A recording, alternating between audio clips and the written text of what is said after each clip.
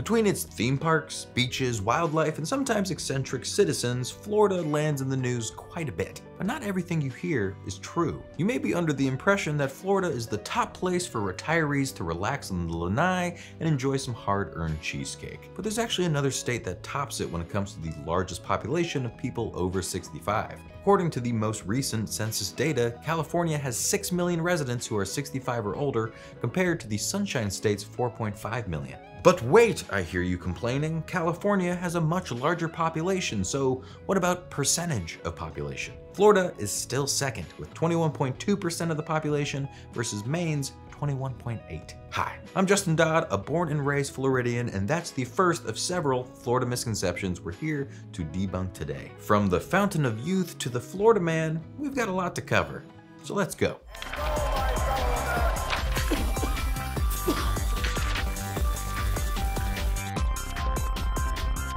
It's the state with the most alligators. There are roughly 5 million alligators in the US, with stories like golf course attacks, gators hiding in stormwater pipes, and even a man losing his arm to an alligator after fighting it behind a bar. We wouldn't blame you for thinking most of those 5 million gators reside in Florida. There are over 1 million alligators roaming the state, but the gator population in another state takes the cake. As of 2023, Louisiana had 2 million wild and 1 million farmed alligators. So many, in fact, that there's been a push to expand alligator hunting season to help control the population. The southernmost point in the US is in Florida. You've probably seen the giant buoy landmark in Key West, in photos if not in reality, but it's not actually the southernmost point in the entire US. That distinction belongs to South Point Complex, the tip of the island of Hawaii on Kauai. And while we're at it, Puerto Rico, which has been a US territory since 1898, is also located south of Key West. And if we're including territories, the overall winner is actually Rose Atoll in American Samoa, which is in the southern hemisphere. Key West isn't even the southernmost part of Florida. That title is usually given to Ballast Key, which is slightly further south. Key West is more the southernmost point of the lower 48 that is easily reachable by tourists. Probably a bit long to fit on a buoy, which isn't even on Key West's southernmost point. According to a 1997 Miami Herald article, officials determined it came in fourth, saying the real southernmost point is at the Navy base. Next comes the White Street Pier, and third the end of Duval. I'm so sorry if I just ruined your Instagram captions. The weather is always warm. Florida is the Sunshine State for a reason, but there are definitely days where the mercury doesn't rise much. Depends where you are, of course. In Key West, it only dips to a balmy 64 degrees. But in the state capital of Tallahassee, up north near the border, the temperature can easily hit the low 40s in the winter. Tallahassee also happens to hold the record for the lowest temperature ever recorded in the state, -2 degrees in 1899. The real Fountain of Youth is there. Let's just say we don't know for sure that the real Fountain of Youth is not in Florida, but signs point to probably not. First, a refresher on the legend. In the 16th century, Spanish explorer Juan Ponce de Leon set off on an expedition to find the Fountain of Youth, a mythical water source that appears in tales dating back centuries. After searching the world over, Ponce de Leon stumbled upon the spring of eternal youth after arriving in what is now St. Augustine, Florida in 1513. Clearly, it didn't do him much good because he died in 1521 while he was still in his 40s. Today, you can pay 20 bucks to sip from the fountain and see if you feel a little more spry. The truth? Not only is there no historical record that Ponce de Leon was searching for a fountain of any kind, some historians believe he actually landed in Melbourne, Florida, not St. Augustine. So how did the whole legend start? It may have actually been a joke made by historians who were insinuating that the explorer was seeking the Fountain of Youth so he could keep up with ladies who were much younger than him. And not like centuries later, we're talking less than 2 decades after he died, which probably explains the misconception's staying power. The fountain in St. Augustine is a tourist attraction founded in the early 1900s by an eccentric local woman named Luella McConnell. And just to add insult to injury over this whole myth, the spring water apparently doesn't even taste that good. One former worker said, "Imagine what you would think the Fountain of Youth would taste like. It doesn't taste like that."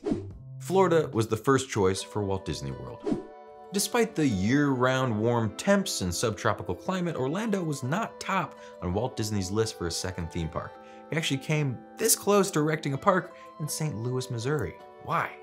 Walt grew up in Missouri and had a soft spot for the classic Americana of riverboats and Mark Twain, which very nearly sealed the deal in 1964. The park, deemed Riverfront Square, would have included a Lewis and Clark ride, a theater, and a ride where you visited the lair of some Caribbean pirates. Years before, a similar concept opened up in Disneyland. Unlike the other Disney parks, this one would have been entirely enclosed. But plans fell through when Disney and the city couldn't agree on how much money the city would kick in for development. He moved on, fell in love with the wide open space. You laugh now, but it was actually true back then, in Orlando's position near major roads, and the rest is history. Florida has the largest crop of oranges in the US.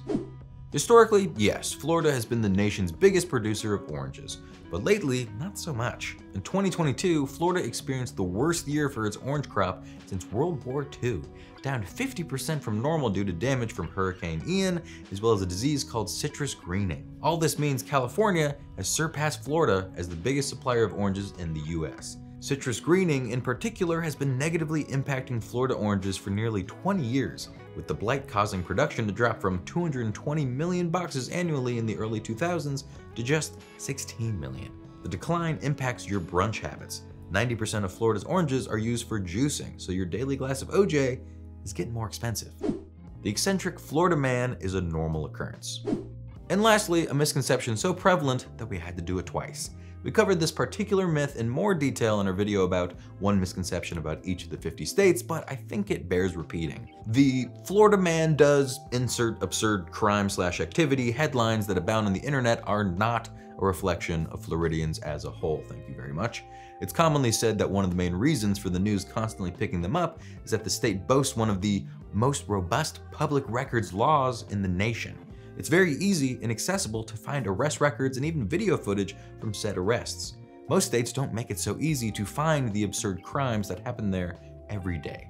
Though, as I also said in that earlier misconceptions video, this itself might be a misconception. Writing in the Florida State University Law Review, American University law professor Ira P. Robbins argued that the things Florida's public records law make uniquely available are not necessarily the same things required for a good Florida man story. Mugshots especially are much more readily available in Florida, but Florida man stories don't always have mugshots. The things that make up the meat and potatoes of a Florida man story, Robbins claims, are accessible in most states. Robbins argues the real reason behind the popularity of Florida man stories is the popularity of Florida man stories. As he wrote in a paper about the subject, there is no question about the roles that the internet and popular culture play. Social media platforms are the venues in which the Florida man phenomenon took off. The platforms even provide additional sources for journalists in reporting Florida man stories. Social media users were receptive to the phenomenon due to some existing familiarity with Florida as an offbeat place and the pervasiveness of memes in modern-day popular culture. Florida man's popularity in itself both motivates journalists to write more on Florida man and inspires internet users to share the meme with their networks, further enhancing Florida man's popularity. Florida and its inhabitants have been the subject of jokes for decades, so if you hear a story about Nebraska man, you might think, okay.